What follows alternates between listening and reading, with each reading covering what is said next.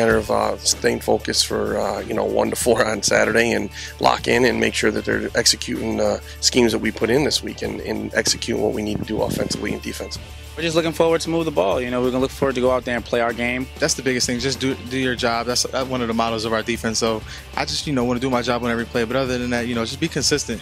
Everybody on the offense and even the defense side, very positive attitudes. We're just going to go out there and do what we do best. If we get down a play, get right back up, go to the next play, forget about the last one.